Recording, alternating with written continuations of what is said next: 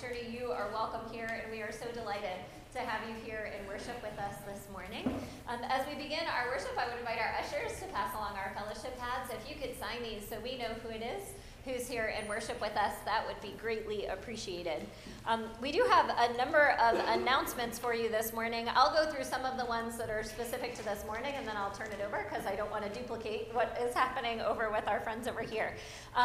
But this morning, we are excited that we have an opportunity to own the covenant with new members. And so Camilla Thomas joined us at our 8:30 service. And you will note that there are other people who will be joining us during this service of worship. We invite you to read their bios and then to join us downstairs in Fellowship Hall after worship for our hospitality time, where you can meet them and greet them and get to know them a little bit better. So now, friends, let us take a few moments of silence to prepare our hearts and minds for worship as we listen to the tolling of our church bell.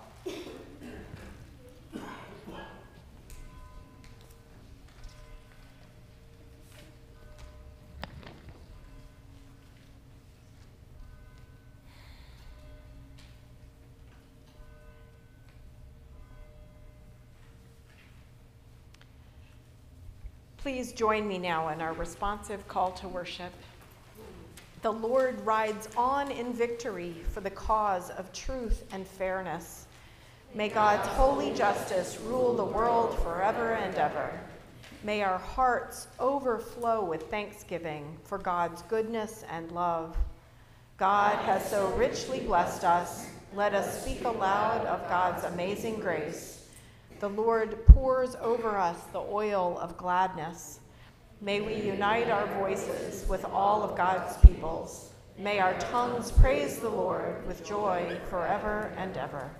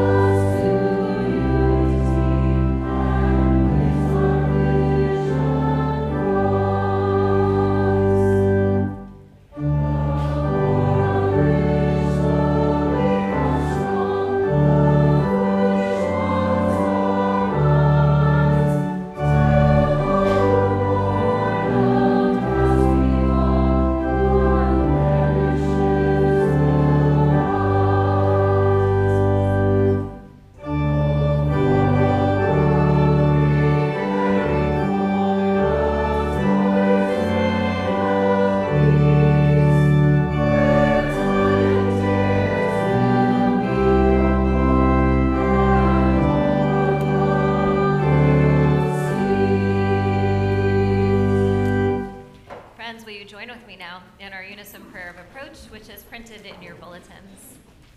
Let us pray. Loving Lord, we confess not one of us is perfect. Not one of us is good enough to have earned your forgiveness, much less your loyal friendship and steadfast love. We try so hard, but we still make mistakes. It seems impossible to do the right thing every time. So when we pray to you, help us to be honest and speak our deepest truths to you from the heart. Give us your guidance, even when we forget to ask you for help, especially when we turn away and refuse to listen to you. Help us guard our tongues against anger and steer us away from evil. May our love and respect for both friends and opponents bring joy to you. May we honor you, O Lord, and stand by our word. Make us firm in our faith through the strong name of Jesus, who taught us his prayer, saying, Our Father, who art in heaven, hallowed be thy name. Thy kingdom come, thy will be done, on earth as it is in heaven. Give us this day our daily bread, and forgive us our debts, as we forgive our debtors. And lead us not into temptation, but deliver us from evil.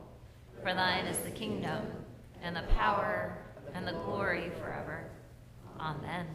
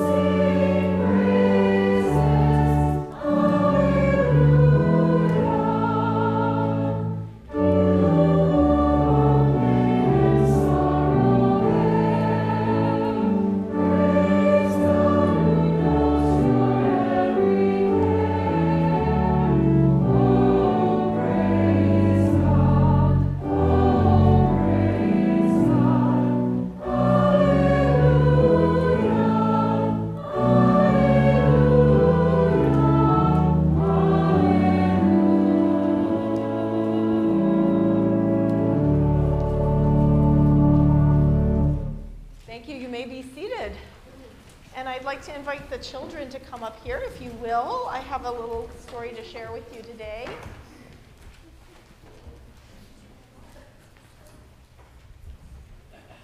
Don't be scared. My goodness, what's going on? Do you not want to come up and see me today? No? Okay. It's okay. Everybody has an off day. Hey, sit down on the floor level, sweetie. Don't sit up here. I'm trying to do this so you can see me and hear me, okay? So I had a question about a little word. Oh, now Lily knows what it means. Okay, that's good. Well, no, she's going to remember. So what does the word grace mean? Do you know? Yes. You don't? Okay, so it actually is a word very similar to the word love or charity, okay? It is a word that is very much a Bible word, and it's a word that is very important to church, because grace is God's love freely given to all of us. If you heard the words of that prayer, you know how we said we all do bad things, we all make mistakes whether or not, we try. Is anybody here perfect? No. Yeah, I'm not either. We all make mistakes. And do you know when you join this church, when these adults get up and say the covenant of the church, they have to confess that they are all sinners. And Martin Luther, the great founder of our church, of the Protestant Reformation, he said that was good news. How in the world is that good news if we all make mistakes? Because we can learn from our mistakes. We can learn from our mistakes, and we have a lot of friends. Yep, we have a lot of friends who can help us and who can forgive us and understand, because none of us is perfect. So I wanted you to know that the hymn that we're about to sing, that as you're leaving, I want you to listen to it. It's called Amazing Grace. Have you ever heard that hymn? Yeah, well, and it's amazing because it's so amazing to think that God loves us even though we're not perfect. We don't have to make ourselves perfect for God. God loves us just because we try and just because we love God back. So that song was written by a man who, John Newton, who was a slave trader. Do you know what that is?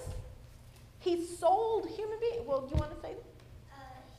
A slave trader is someone who captures people and Mhm. sells them off to people and tells them to do what the person he sells them to. That's right. That's right. He was somebody who bought and sold human beings from Africa into the American colonies, and it was a terrible, terrible thing, the slave trade. And when he realized how terrible it was, and he realized how bad it was, he felt so awful. But he met a Christian who told him that if he prayed and confessed, he could be forgiven. And so out of that experience of amazing grace, that even somebody who was that bad and that evil could change his ways and be forgiven, he wrote that hymn. So I want you to think about that the next time you mess up, that all you have to do is say you're sorry to God, and you can receive God's amazing grace. So let us pray. We thank you, God, for loving us just as we are, and for loving us way too much to let us stay that way. Help us to own our mistakes when we make them, and to ask others for help in doing better. And most of all, help us to love and trust you. In Christ's name we pray. Amen. Thank you. You can go off to church school.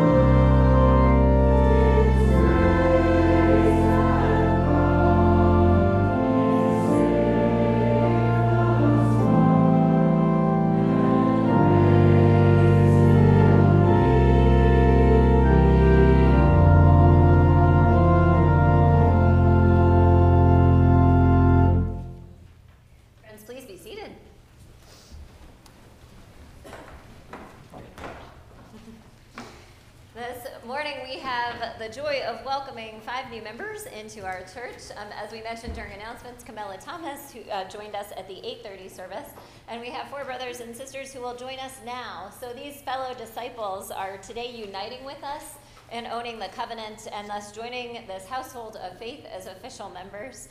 They are here to reaffirm their faith and to join us in serving Christ. So we invite you to come forward as we call your names. Our deacon today is Bob Brown. Would you come forward as I call your name? He's going to be leading the congregation in saying the covenant. So I'd like to invite Fred and Shannon Converse to come forward. They're actually folks who were married in the Congregational church, just not our church, 16 years ago in Darien, Connecticut. So come on up. And their son, Aiden, who came up for the Time for Children, just up here in the center somewhere. I know. You're like, oh my goodness, yes, he knew what a slave trader was. Good work, parents. But he was baptized in that church, and Fred also has 24-year-old twin boys and a former career in Manhattan. Now he's a stay-at-home dad with Aiden, and Shannon is working as a special ed teacher in Trumbull. I thought you all should know also that they're both musicians, and Shannon plays the flute and Fred the piano, so Miss Tony is on it like you wouldn't believe. So there you go. So we're very happy to have you with us. Amanda Menard also is a musician and a music major that Serena Quinlan brought to our church to sing in our choir, and she pointed out she was only invited to sing in lessons and carols. But then she got hooked, and I said, yes, lessons and carols is a gateway drug into the congregation. So we're so glad that you're joining us. And now Laura Welch-Keckley. Many of you know Laura. She's been playing the flute in our worship for a very long time and ringing in our bell choirs. She's also a massage therapist in Newtown who has blessed us at the women's retreat with her gifts several times. So we're delighted that you're coming to join us officially now. Fun fact about Laura, when I first moved here, we lived in a rental house, and she was the next tenant there. So she brought my misdelivered mail to me here at church when she first started attending back in 2008. So we have a very special connection, and we're glad that you're all here today. All right. So friends, hear these words of Jesus Christ. You did not choose me, but I chose you and appointed you that you should go bear fruit, and your fruit should abide. Beloved, Jesus Christ in baptism has brought you to himself. He has called you together with us into the church, which is his body, and now he has moved you to covenant with us in the ministries and blessings of this congregation. So we invite you to reaffirm your faith as members of the Church of Jesus Christ and to share in the making and receiving of promises with your brothers and sisters here in this community. So I have just a couple of questions for you. Do you reaffirm your faith in Jesus Christ as your Lord and Savior and promise to follow him in Christian discipleship as best as you are able? If so, please say, I do. I do.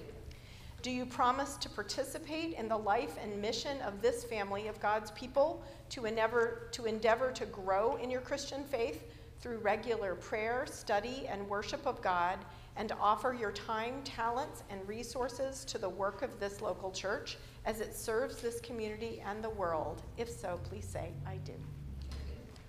We also have a question for our church members who are present here today. So do you, as members of this congregation, reaffirm your faith in Jesus Christ and promise to follow his example and extending God's gift of grace by giving welcome and nurture to these new members of Christ's church? If so, please say, we do. We do. Will the members of this congregation please stand as you are able and read with me the words that our church covenant that are printed in the bulletin. As we do so, we join our voices with one another and with generations of Congregationalists in this tradition of owning the covenant that binds us together as one family in Christ Church. We are people gathered as the Congregational Church of Brookfield. We covenant to bind ourselves to one another in our common faith in Jesus Christ, who is the Lord of life and head of the church. We confess our sin and are made whole solely by the grace of God in Christ. As a church of Jesus Christ, we freely covenant to be full participants in the worship and ministry of this congregation. We will offer and accept prayers for each other and God's world, and seek to live as faithful stewards of the gospel.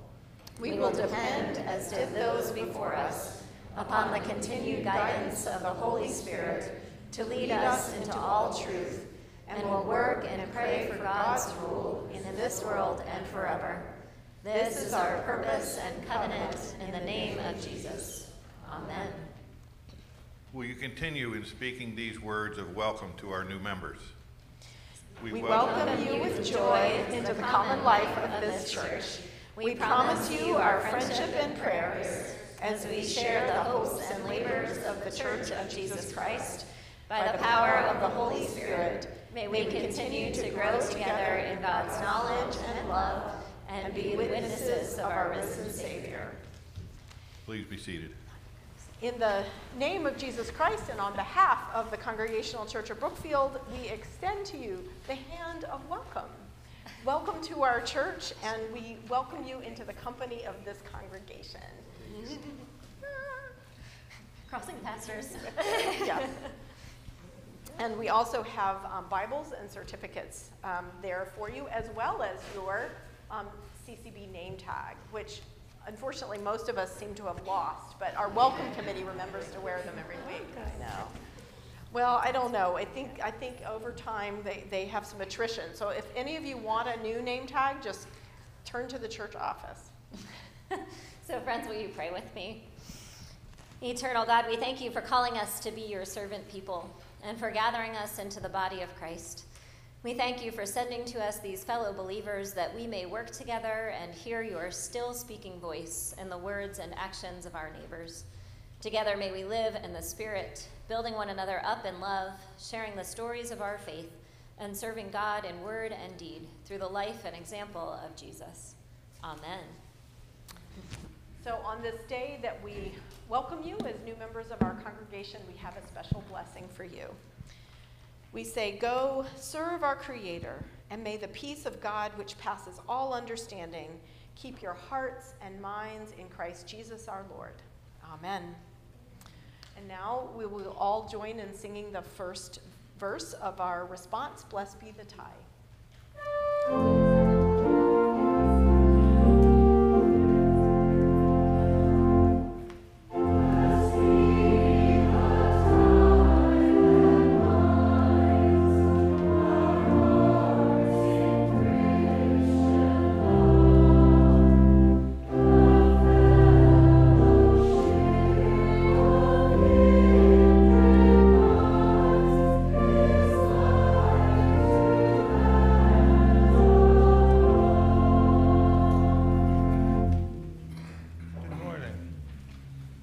Pray together. Loving Lord, open our minds and hearts today to the truth of your holy word as we give thanks for believers in ages past who had the courage to speak up for the least of these, our brothers and sisters. You have blessed and honored us by calling us to be faithful disciples of Christ today. May we heed his call to love and humbly serve the world in his name. Amen. Our reading today is from the Gospel according to Mark, chapter 7, verses 24 through 30. From there, Jesus set out and went away to the region of Tyre. He entered a house and did not want anyone to know he was there, yet he could not escape notice. But a woman whose little daughter had an unclean spirit immediately heard about him, and she came and bowed down at his feet.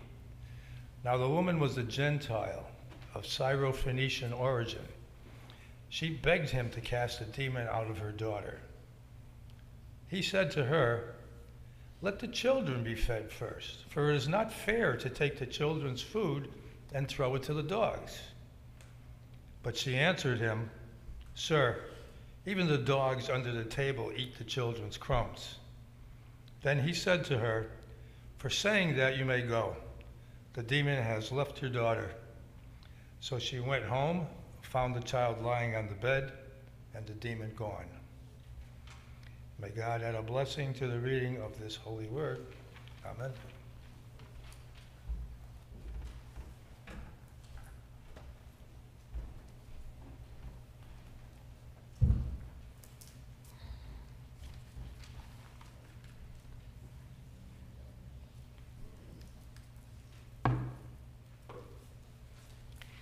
Let us pray. May the words of my mouth and the meditations of our minds and hearts as we gather to worship you here today, Lord, may it all be acceptable and even pleasing to you, for you are our strength and our salvation. Amen. Deliver us from evil. Deliver us from evil. Who here today is not full of this line of the prayer? After the events of yesterday, not to mention the months of flooding and hurricanes devastating several states After months of seeing desperate families of migrants get detained at our southern border, put into internment camps, deliver us from evil. After a week where more than one former president's family was sent bombs through the United States Postal Service, pipe bombs sent by one American to other Americans with whom he disagrees politically, and more bombs sent to journalists and celebrities. Who here is not praying this prayer? Deliver us from evil. One day after a white nationalist armed with semi-automatic weapons barges into a Pittsburgh synagogue during their Sabbath services and shoots and kills 11 people. A gunman shouting anti-Semitic hatred murders people while worshiping God in the United States of America, not during the Third Reich, but here. Our brothers and sisters just over in Pennsylvania, joyfully celebrating the life of a new baby boy. Who here isn't praying, deliver us from evil?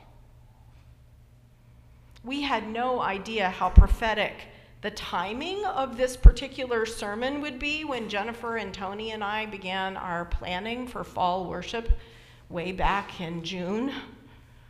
We on your worship staff thought the idea of looking at the real-life implications of our call to pray the Lord's Prayer one line at a time, it seemed like an interesting concept. But today we land on deliver us from evil. I don't know about you, but I need that prayer today. I wondered if we, like the poor Syrophoenician woman with the demon-possessed daughter, do we still believe that Jesus can help us out of our mess? Do we believe that praying and living the prayer Jesus taught us can still make a difference? Because I want you to hear me now, with God as my witness.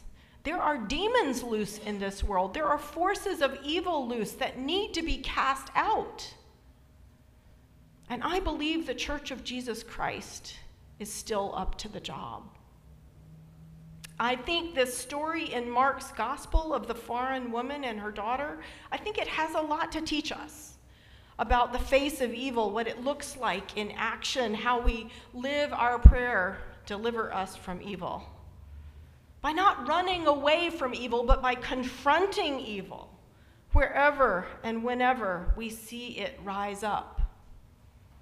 A wise friend of mine who is a much better gardener than I compared the evil of racism to that. You pull weeds when they're small. You don't let them take over the whole garden. So let me speak of evil and what I know of it. First of all, demon possession. Not something they taught me much about in seminary, I'm sorry. Not something we talk about much in churches like ours.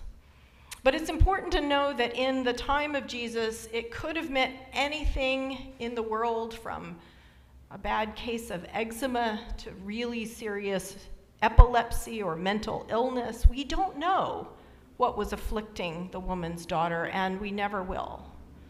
But what we do know is about the mother. Sure you can imagine, but I have always loved that saying that well-behaved women seldom make history. The Syrophoenician woman was a woman like that. Her actual name is lost to us, and I'm sure it is not as familiar to you as the Good Samaritan, for instance. But I commend her to you. The Syrophoenician woman is well known in Bible nerd circles. She made trouble for Jesus that day, and she made history, but she was not well behaved. She had the courage to speak truth to power. She got in the way of a famous rabbi. She talked back to Jesus and changed his mind about something. Because this story from Jesus, it doesn't start out sounding much like the Jesus who loves me and you, does it? Jesus, with his kind of callous-sounding response to her desperate plea for help, he doesn't sound very open and affirming here. In fact, he was speaking what a lot of his countrymen were taught to believe, that God had divinely ordained a national policy of Israel first, that the chosen people were special, so special, they believed, set aside for greatness, unlike all of the other nations, the unclean races of the Gentiles. Those early Jewish followers of Jesus would not have been surprised to hear that a Lebanese woman had a daughter possessed of an unclean spirit, because to them, every foreigner was unclean. And so Jesus speaks to her need. He says, "Let the children be fed first, for it is not fair to take the children's food and throw it to the dogs." In case you don't know this, to call a woman a dog back then as now is not a good thing. It's not a compliment. I don't like to think the Jesus that I know would ever be so mean. So some scholars think that maybe he didn't really mean it, that he was just stating out loud what he knew would be his people's inner monologue, their talking points, their logic. He was playing devil's advocate, perhaps, to make a point, because he sounds the voice of a typical Jewish man of his era who is taught different things from what we are taught today in the United States of America. They were not taught equality under the law. The Pharisees actually back then had a prayer that went, "I thank you, God, that I was not made a dog, a Gentile, or a woman." So my theory is that Jesus was baiting the crowd.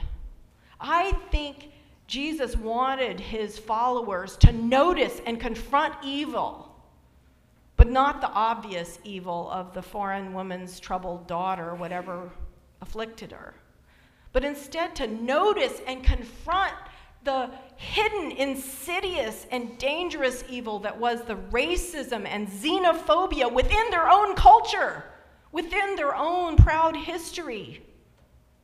I believe this because at every step along the way in Mark, by chapter 7, we've seen him break religious laws and defy social norms repeatedly. He is turning his world upside down. Did I mention he ended up being crucified in the end? He was a disruptor. So in that light, it is reasonable to assume that this foreign woman was coming to Jesus because she had heard he was different. She had heard he was a healer. And also because he treated everybody the same, as precious children of God, no matter who they were or where they had come from on life's journey. So it makes me sad when I think he said to her those cruel words, "Let the children be fed first, for it is not fair to take the children's food and throw it to dogs." But I admire her because she, like a dog with a bone, didn't let it go. She loved her daughter too much.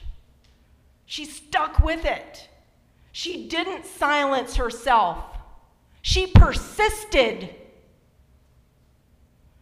And how shocked his people must have been, those listeners. Not only did she interrupt a great rabbi that people had come a long way to hear, she engaged in a real back and forth argument with Jesus, where he yielded the point. and actually changed his mind. What an interesting model for us. Jesus, our Lord, the human one, he listened to someone with a different opinion, and he changed his mind graciously and in public. This story still has much to teach us today. I believe this story still shows us the relationship with God in Christ, the relationship that we're invited to have in our own world with other human beings with whom we are bound to differ, with other human beings who have opinions, surprise, surprise, that are different from our own.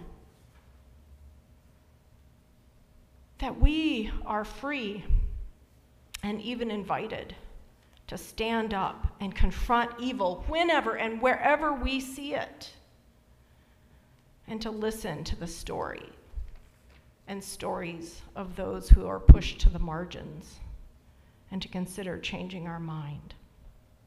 Thanks be to God for this good news. Amen.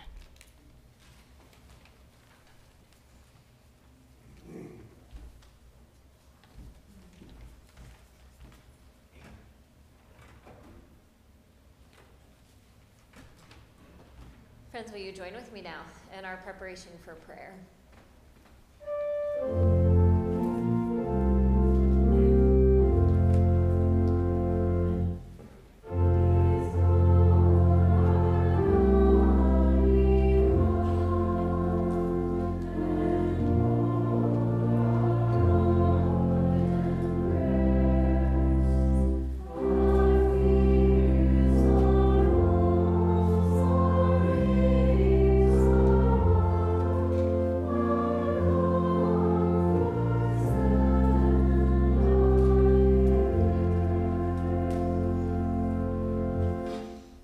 As we come to this time of gathered prayer, I would remind you or point your attention to the names that are listed on the backs of your bulletins. We invite your prayers for these people who are all there for reason of concern in your own personal prayers in the days ahead. As you can imagine is the case, we have a number of prayers to add to this list, both as we look out at our wider community and our world, and also as we think about those people who are lying on our own hearts and our own church family today.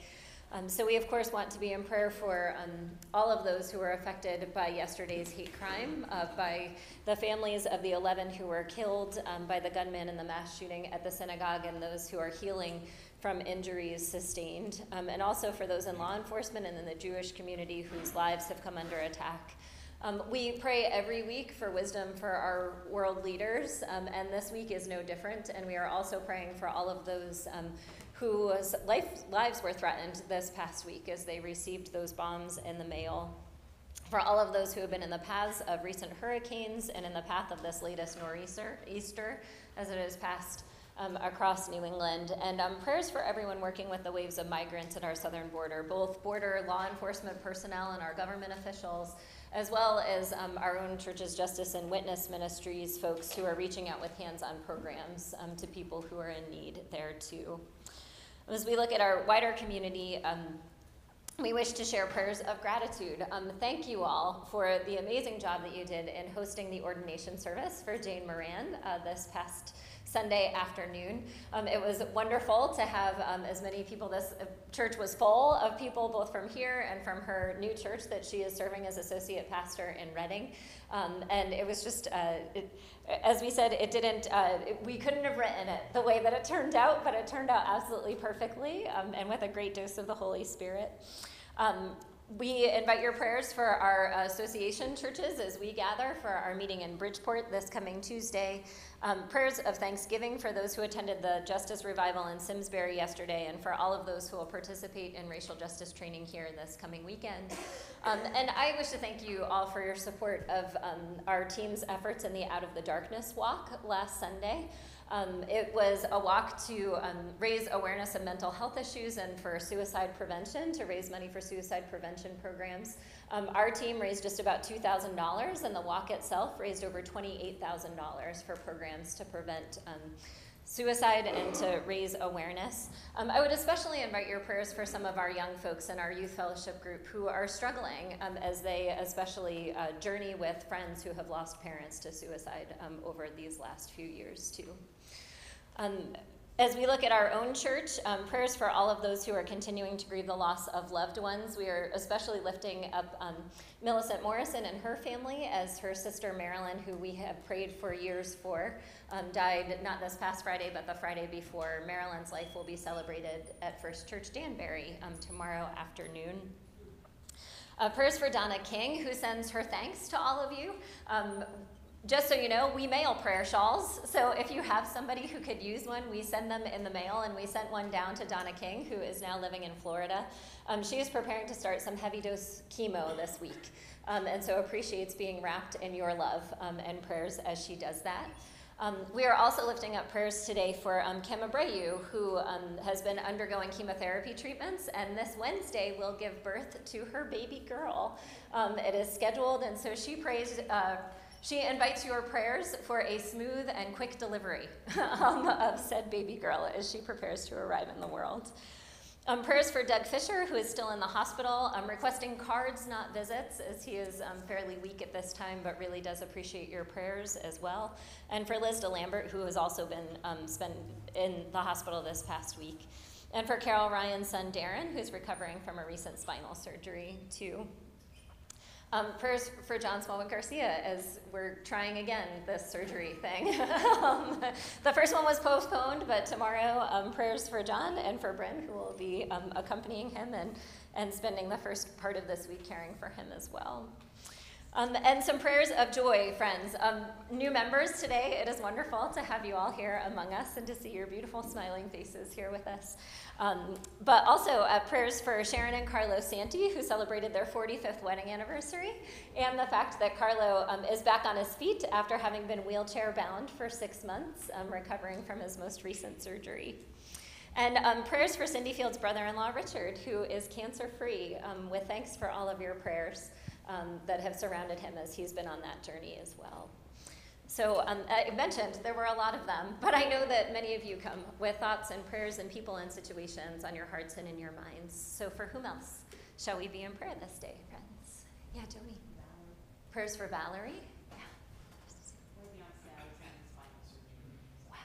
So prayers for Wedion's dad. Wedion is one of our, the mom of one of our former refugee families, and her dad will be having spinal surgery this week. Yeah. For Jim, John, Terry, and Raymond today. Yeah, David. For Joe and Betsy. Yeah. For Patsy, of course. And continued prayers for Evelyn. Yeah, well. And Kathleen as well. And their names we lit up. Yeah, Gordon. For John, that he has patience and he gets positive results. Gotcha. So for John, for patience and positive results for upcoming medical testing as well. Yeah, Tasha.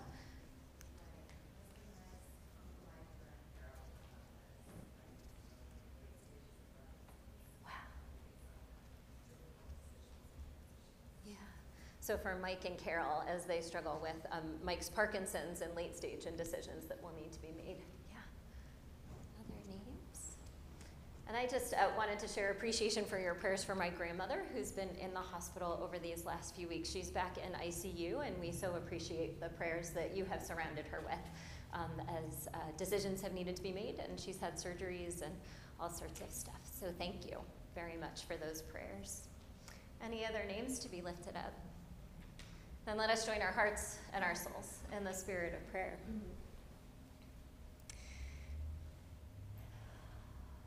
Holy One, as we lift up these prayers to you today, we come before you with so many different emotions, feeling and thinking so many different things, and with some sighs that are perhaps a bit too deep for words.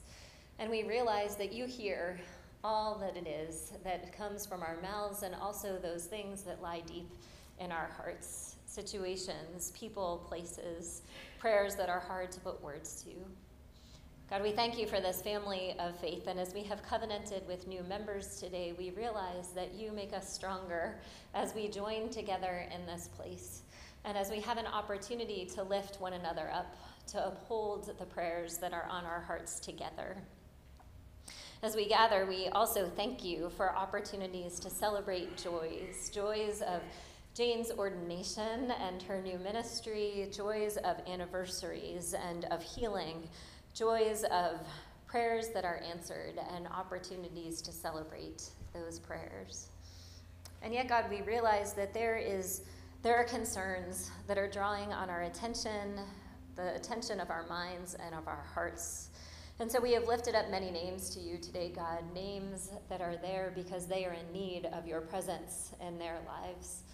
People who are in need of your healing, your strength, to know that you are walking this journey with them.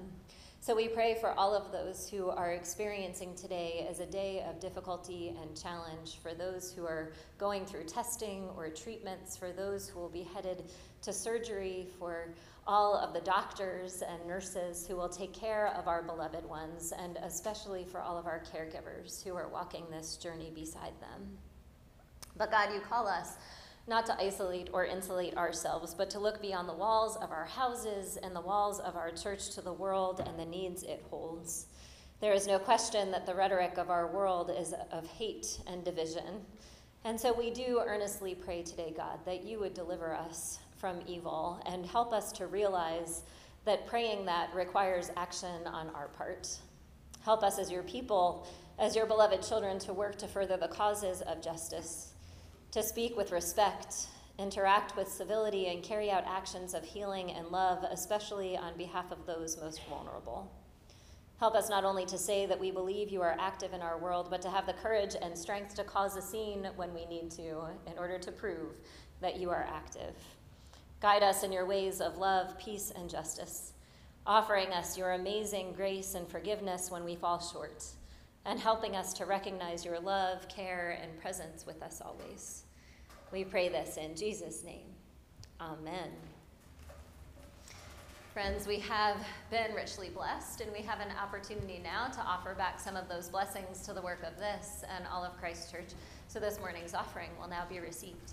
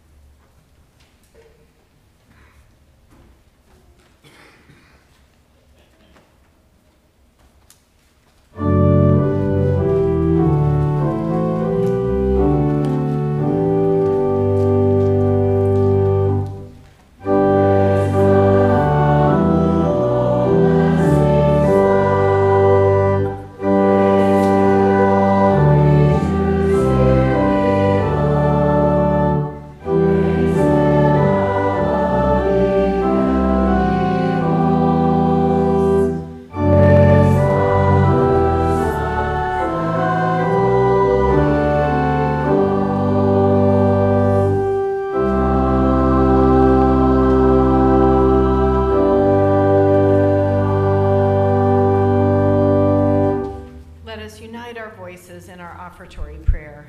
Let us pray.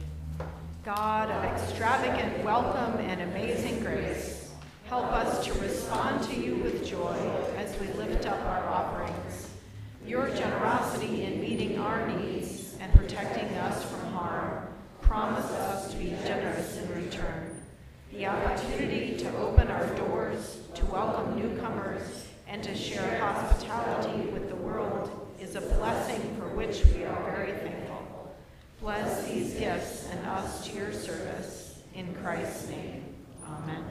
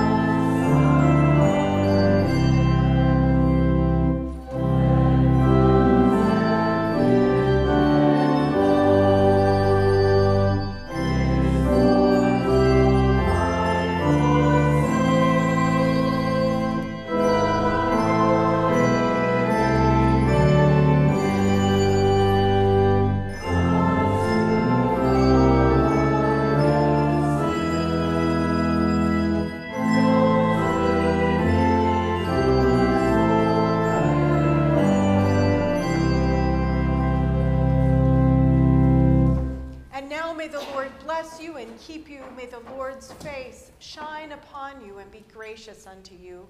May the Lord look upon you with loving kindness and grant you peace, both now and forevermore. Amen. And now, as we've been blessed by the love and grace and peace of Jesus Christ, let us pass that spirit of grace to our neighbors. Go now in peace.